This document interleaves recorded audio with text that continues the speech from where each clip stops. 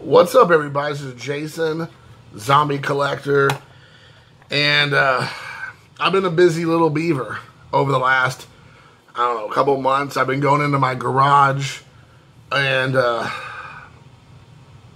going through boxes and trying to make heads and tails of stuff that I have in that garage. Now, you all know from previous videos years ago that I have certain YouTubers still chained in my garage, so I had to work my way around those YouTubers to get to these boxes. But I did find some thar gold in them thar hills, if you will, and so I will show you what I have found in this garage. Some stuff I had completely forgot about, so I'm going to show you with no further ado what I have found. So the first up is a George Foster autographed baseball. Actually, I went to go see the Indianapolis Indians play, and he was one of their free autographs with Luca probably like 8 years ago when he was about 4-ish, 5. I got some pictures of it somewhere on my phone, but here is George Foster on a baseball. I think him and I ran to go get a ball, and at the time I didn't really know that much about baseball, so I got this like Rawlings Playmaker ball, which is not an official baseball. So, and then he signed in Sharpie, as you can see. So I'm surprised the autograph has stood up this long, but it's probably not going to be of this world for much longer. It'll probably end up fading away in obscurity. But here is the first thing I found in there. The next one I found is pretty cool. I have 2 of them. I can't find the other one. Oh, no, that's not it. This is Kazuhisa Ishii autograph in Japanese. Now, I bought one a couple months ago, maybe like 6 months ago, if you all remember. I got this off of eBay for like $5 or something. Well, this one I got along with a one in English like 12 years ago or something. Somehow I was selling both the Japanese and in English, signed by Kazuhisa Ishii. So here is the box it came in, as you can see right there. And it's and so this is the one that says English. So like I said, there's an English version and a Japanese, but here's the Japanese. It is also authenticated there, and it's on a Rawlings authentic baseball. So you have both of that, and then I also have, to prove that, I have this. So just in case people were like, so there you go. There's that, but that is the Japanese version of his name. Let me, right there. So that's Ishii. So that's pretty cool. I found that. Then I also found a Frank Howard autograph baseball that is also has the 1960 National League Rookie of the Year. He added on there as an inscription, as you can see, and it comes from TriStar Treasure. So I think I pulled this out of back in the day when they were doing those, baseball bag pulls for like $20 or whatever they were per bag. You don't know what you're getting. You could get a Ty Cobb or a Babe Ruth, or I got Frank Howard. So, and of course there's a sticker on the back there for that. So there's that. The next 2, or no, there's one more. Then when I was a little kid, now I don't know if this is real or not, somebody who is better at signatures and autographs and auto pens and go signatures and secretarials and all that can let me know. Now, I went online and looked. Now, the same card that was sent out by the Orioles organization back in the 80s did not have signatures. It was just a regular 5x7 card that they sent out to, I guess, fans or whatever. However, this one is signed by Cal Ripken Jr. So if I take it out of the holder here, you can maybe see it a little bit better. But this is signed, at least it looks like it's signed, because you see the same ones, and there's no signature. It's just Carl Ripken Jr. They have, other players. They have a team card. It's like a postcard. As you can see on the back, it's a postcard. But this one is signed, and I looked at it again, and it is a real, it looks like he signed it in real pen.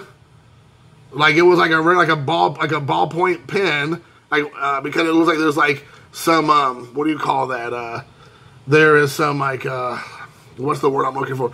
Troy, you tell me. Troy, tell me. It's it's not so clean, and there's like some like I don't know what the word I'm looking for. I can't think, smearing a little bit, I guess. It's not so super clean, that which leads me to believe this is a real signature. Now, is it really Cal Ripken Jr. signature? That's the question. I believe it is a real signature. Now, I looked online during the 80s when I sent this off to ask for a baseball autograph from Cal Ripken Jr. when I was a kid. I was probably like 8 years old, 10 years old. You know, I requested a TTM back in the day, and this is what I got back from the organization. And so you know, this signature lines up with the signatures from that time when he would write out his name like that. So I think it looks, as far as this, you know, very minimal research, looks to be pretty good. But again, for all I know, his dad signed it, or Billy signed it. Now, two of the last items are 100% authentic. I was there. I was there to get the autographs.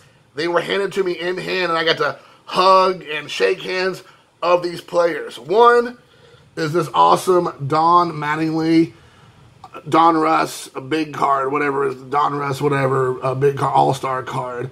So it says to Jason, Don Mattingly. Super, super cool. If you can see that, that was so cool. I got that from him at his restaurant. And you might be saying, well, where's the proof? Boom.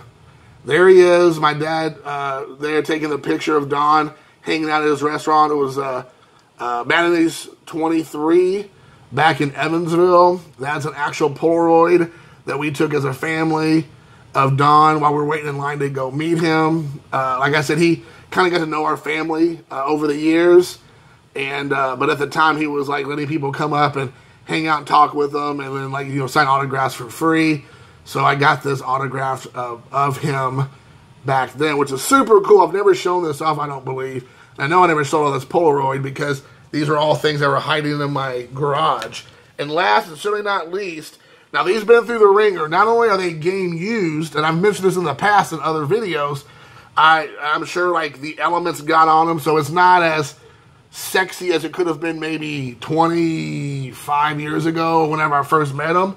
But these are game-used Barry Larkin batting gloves from the World Series 1990 team.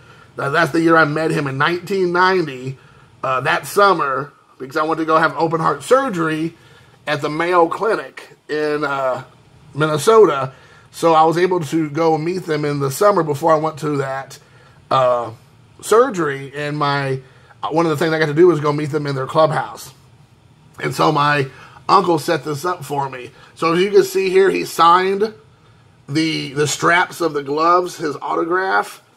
And like I said, here it looks like a mouse got it somewhere along the ledge. You see this eaten up. Thank God his signature is still there, even though it was super faded. But again, these are his game-used gloves. Luca put them on a couple of days ago and was like, I'm wearing a Hall of Famer's baseball gloves.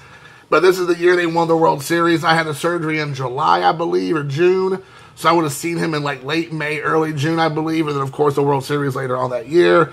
So these were not World Series game used, but these were game used from him, I'm sure, the previous night or whatever. But him and I, we spoke together, and then he gave me his gloves afterwards. He's like, hey, I want you to have these. So these are Barry Larkin's game used gloves.